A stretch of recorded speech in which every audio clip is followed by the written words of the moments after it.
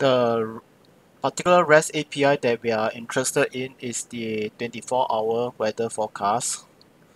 So let's copy this URL and then we put it in here. So this is the information that we have. We are actually interested in this: the humidity, temperature, wind speed, and directions. So looking back at the app, the 24-hour forecast, this is what we have. Let me refresh it, make sure it's the same. Okay, so right, the information is the same. So this is where they actually get it from the public data, and this is where we actually want to write a script to actually to validate the front end in here, the mobile, and the back end. So let's go to Eclipse. So in Eclipse, already defined the root URI. That is the URI.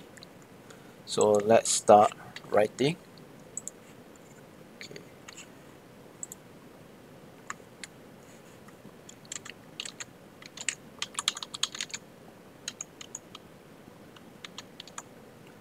Rest assured.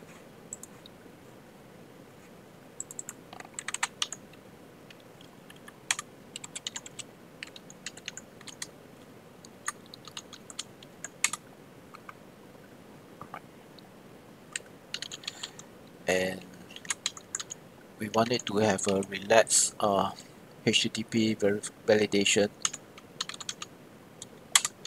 So in case there are, it will have lesser problem on the certification.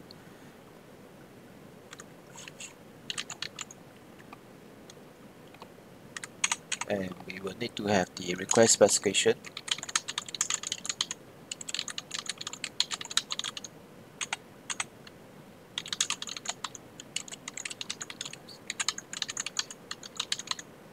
Right.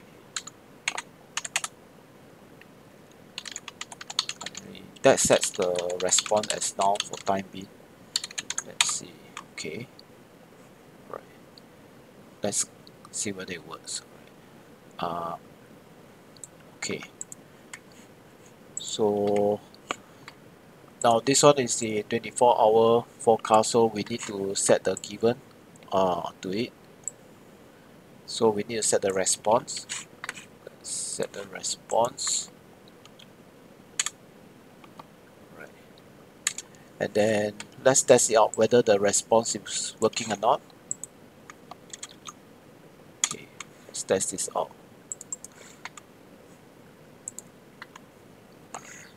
Let's see if there's a body string. Okay, so there is something in here. Let's copy the rest of it. Okay, this is a JSON editor. Let me clear it. Alright, let's clear this and let's edit it. Okay. Alright, so under the general, this is what we are interested in: the wind speed, high, low, temperature, high, low, the humidity, high, low, and the forecast direction. So these are the things that we are interested in. Okay, so at least the response is working. That's good. So let's do the rest. Let's extract it out. Since we already defined it in here, let's extract the whole thing out. Okay. Right.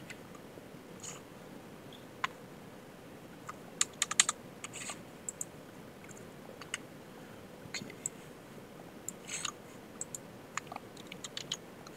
Okay. Let's see whether this works.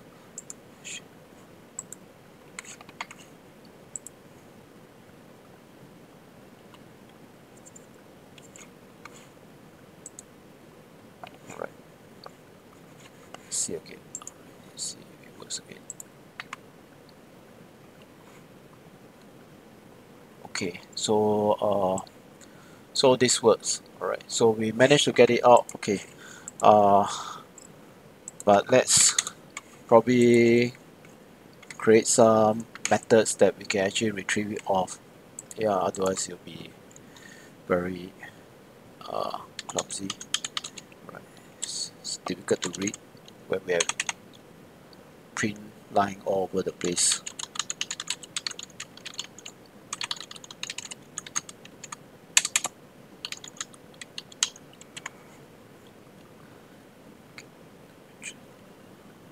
Let's get hide the picture.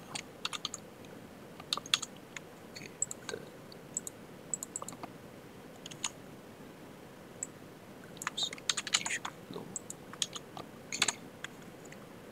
So yeah, so we will just create different methods like this, and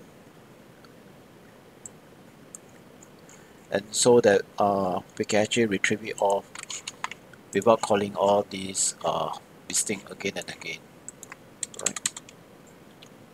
Okay, so they are all here. So we have this class that's ready, and now we can move on to the mobile session.